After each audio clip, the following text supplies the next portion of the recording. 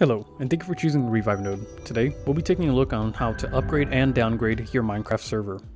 For this, it'll be separated into 3 different sections of a video, where the first one we'll be upgrading from a vanilla server into a paper/spigot server. The second part is we will be upgrading from a lower version of Minecraft to a higher version of Minecraft. And in the final section, we'll be downgrading from a higher version of Minecraft to a lower version. To get started, always ensure that your server is offline. Once that's complete, you can go into the backup tab, and before you ever change your Minecraft jar, ensure that you have a backup. This is to make sure that you have a backup of your world, your player data, mods, etc. As changing Minecraft jars if you do it incorrectly. Regardless if you do it correctly or not, always make sure you have a backup. It's super helpful, and Revive is not responsible if anything occurs during the upgrade process. Let's go into console, we'll go into versions, and since we are currently in 1.18 vanilla, I want to upgrade to paper, as paper and spigot are the same thing. Paper is just better optimized. Now I'm going to upgrade to paper 1.18.2, which is the same version I'm currently running. I'll go ahead and click yes, as I still want to keep all the files, so I do not change anything regarding that.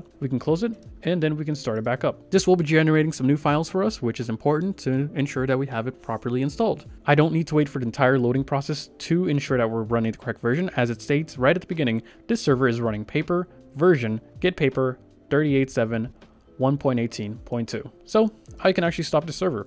This is exactly what we wanted. And if you're worried about your worlds, the paper will automatically migrate your files over it so it is running properly. As with vanilla Minecraft, it only runs it on one folder, but paper and spigot run it on 3 separate folders for your end, nether, and overworld dimensions. But since we ran paper just perfectly fine, it stated that there was no issues and we ran it successfully.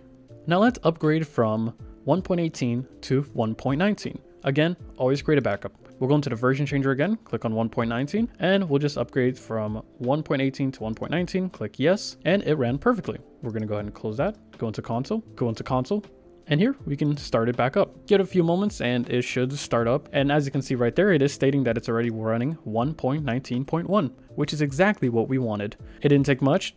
Only 2 seconds to fully load up, as we already have a world pre-generated, but it is working just fine. Now we'll do a more tedious task of downgrading.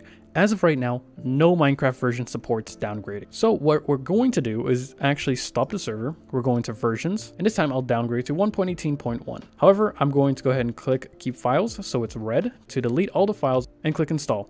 Then I'll click yes, ensuring that I do want all my files to be deleted. Because a lot of the times when you are downgrading, it will cause corruption within your world, not allowing it to start properly, or just chunks overall being corrupted. But for this case, I'm going to be deleting everything, because downgrading is not an option with Minecraft as the time of this upload. However, you can see we are getting some issues, and this is perfectly normal. If you're switching from a higher version of Minecraft, you need to ensure that you have the proper version of Java, as newer versions of Minecraft run Java 17, but 1.8, for example, runs Java 8, and 1.16 and below does run Java 8.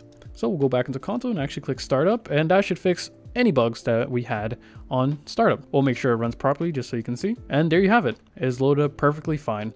And that's all it takes to upgrade and downgrade your Minecraft server. We hope this video was informative, and if you like any other type of tutorials from Revive, let us know in the comment section below.